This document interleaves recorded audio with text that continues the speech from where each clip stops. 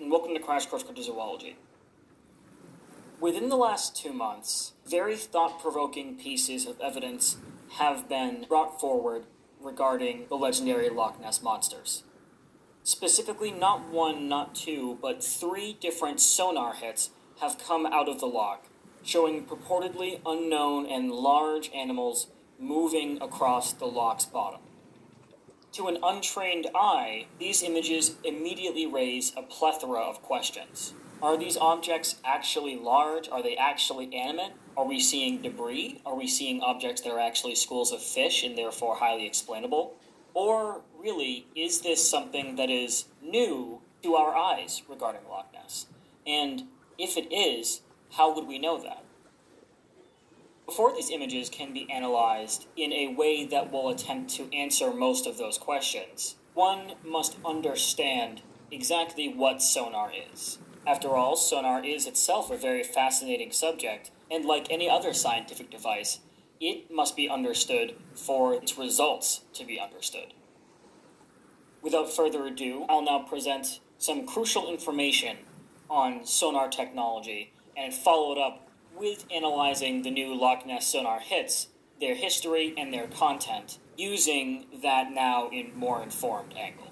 At its core, sonar is a concept that states that sound can be used to visualize the environment.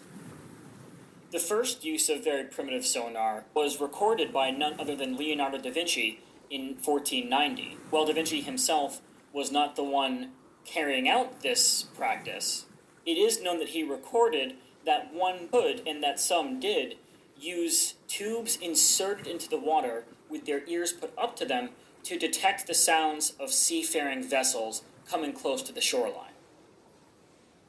Similar devices, like underwater bells, were also used early on to send out audio signals to lighthouses that ships were approaching. However, sonar as we know it really upped its scientific game during World War I. This was, of course, when it became highly necessary to start using audio visualization within the ocean, considering the amount of submarines being used in that particular war. This more precise form of sonar was a machine that would send out an audio blip, if you will. This blip, the sound it produced, was something that people operating and looking at the sonar knew traveled at a certain speed no matter what happened. The machine would also listen for the same signal's echo as it would hit objects in the ocean. What this allowed for sonar to do was not only show return echoes visually in terms of where it was echoing off of and therefore where objects were in the ocean, but knowing the rate at which this sound traveled also allowed observers to understand exactly how far away from their machine the object creating the echo was. As time went on, sonar became more precise in the sense that the way it was able to visualize the objects became much more comprehensive. Contemporary sonar allows us to even detect the rough shape of objects, depending on what level of sonar we're using, and even whether or not an object is moving or is still. The way that an object can be seen to be moving or still lies within the shape of the sound being produced by sonar. When we imagine sonar, commonly we imagine something that kind of radiates outward, or even sometimes we imagine a sort of straight beam of sound. However, neither of these is exactly true. The shape of the sound, so to speak, that sonar produces is actually something like a cone.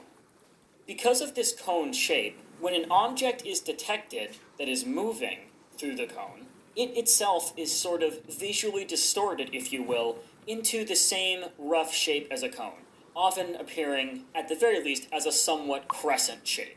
Objects that are not attached to the seafloor or other objects that are crescent are more often than not moving objects, while objects that have more precise shapes are often still.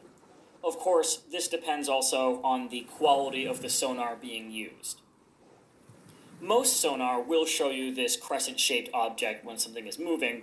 However, higher-end sonar can still show you exact shapes while still demonstrating that the object is moving. Whether or not an object that's moving is actually an object or a collection of objects can also be seen in the color being produced on the sonar's graph, often being represented with something very vibrant and solid as opposed to a sort of duller color produced by not one big solid object echoing sound, but rather many tiny objects.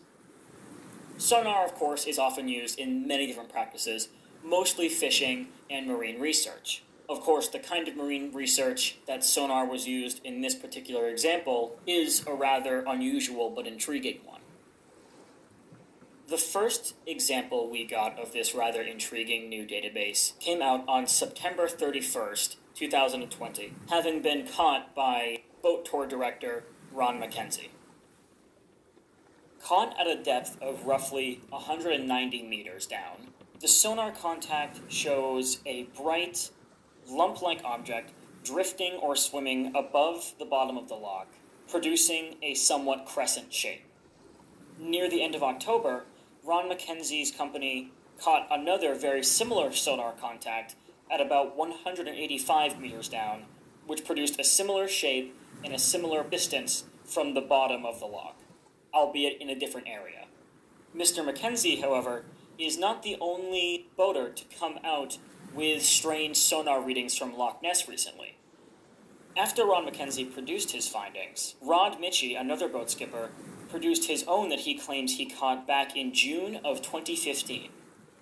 A reading he was nervous to come out about until his colleague Ron Mackenzie came out with his. Caught at a depth of about 750 feet down, the contact is very similar to Ron Mackenzie's, using a slightly lower quality sonar machine and demonstrating that potentially it was something touching the bottom of the loch. However, again, the quality brings that into question, as of course, being pixelated, it's tough to know whether or not this is actually connected to the bottom or is in fact only slightly above the bottom, like in the Mackenzie readings. Looking at the three of these readings, it is instantly noticeable that these do appear to be moving objects of some sort.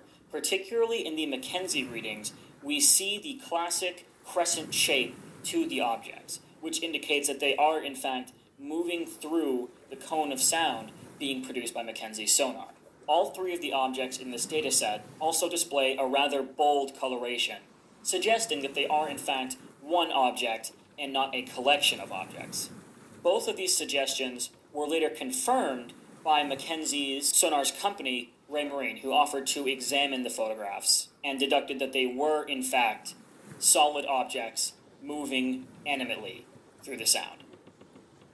Not only was it determined by the company that these were probably moving objects, but their size could also be estimated. Using the measurement of depth scale at the right of Mackenzie's sonar screen, it can be inferred that the objects that Mackenzie captured are between 10 and 12 meters in length, which would translate into roughly between 30 and 40 feet. Using the same kind of inference, it can be suggested that the Mitchie subject is roughly 25 feet in length, although again, pixelation of this lower quality sonar may be affecting that estimate. So, what is it that we're looking at here? Unfortunately, the sonar can't tell us that. There are certainly people who are opinionated on the subject.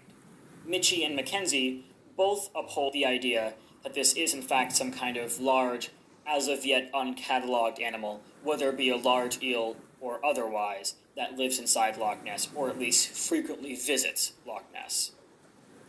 The consistency of the readings certainly might be said to uphold that same idea, although obviously readings can be misinterpreted.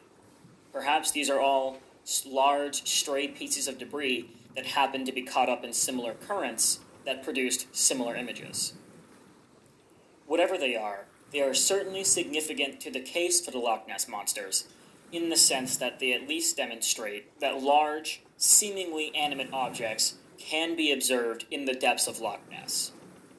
Of course, the debate as to whether those are actually Loch Ness monsters, or as to whether they are more known phenomena that can be used to explain sightings of Loch Ness monsters, is the matter of debate. I hope this video has produced a better understanding of sonar so that when contacts like this come up, one can have a better understanding of what exactly is being looked at. A lot of headlines don't exactly give people the same sort of look into the subject that something like a video or a more lengthy article might give. I would love to know what all of you think of these sonar hits in the comments. Obviously, they're quite interesting as bits of media, and of course, as bits of potential evidence. That being said, until next time.